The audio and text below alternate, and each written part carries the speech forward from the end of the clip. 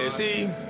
Just the shit I be talking about, you know what I'm saying? When you don't know what the fuck is really good, you know what I'm saying? You feel one way, but you know you gotta walk in the lane. Listen, I love that bitch. Cause it's some bullshit, I don't trust that bitch. Cause as a kid, I'm stuck with that bitch. Was my niggas like, yo, fuck that bitch. Hey, yo, it's like this, man. Shorty got a kid on some drunk after the club shit. We done did. All these bitches got me hitting the Remy. Full throttle. By the time I finish the bottle, them bitches is models. Break it down like this.